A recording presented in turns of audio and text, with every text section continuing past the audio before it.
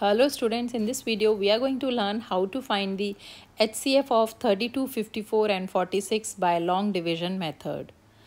So HCF is the highest common factor. That means it is the factor or the number which divides all the three numbers fully without leaving a remainder.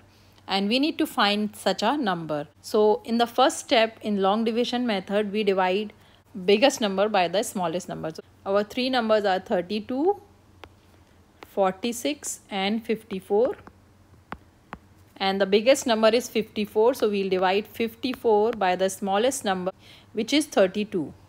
So 32 times 1 is 32 and 32 times 2 will be 64, which is more than 54. We'll take 32 times 1, so 32 times 1 is 32, and we get a remainder of 4 minus 2 is 2 and 5 minus 3 is 2, 22.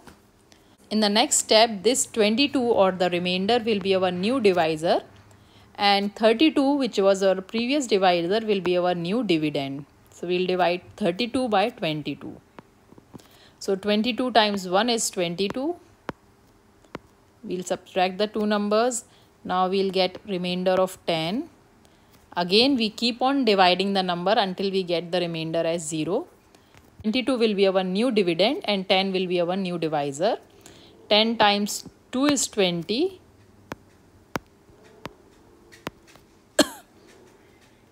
And our remainder is 2. This remainder 2 will act as a divisor for the next step, and our new dividend will be the previous divisor, which is 10. Now we'll divide 10 by 2. 2 times 5 is 10. And we got the remainder as 0. And the number or the divisor by which we got the remainder as 0 will be the HCF of the three numbers. So HCF comes out to be 2. We have only used 32 and 54 to find the HCF. Now we'll check whether 2 is a factor of 46 or not by dividing 46 by 2.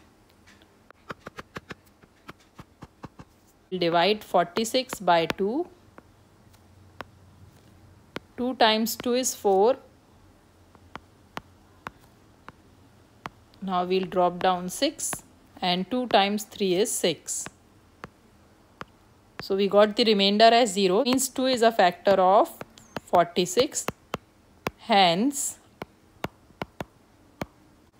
number 2 is HCF of 32, 46 and 54. So this is how we check and find the HCF of three numbers using long division method. Let's revise the method once again. Out of the three numbers 32, 46 and 54, we are going to divide the largest number, which is 54, by the smallest number, which is 32.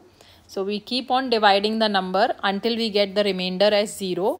And every time when we get the remainder, we make the remainder as the new divisor for the next step, and the previous divisor the new dividend, until we get the remainder as 0. When we get the remainder as 0, the non-zero divisor will be the HCF of the two numbers.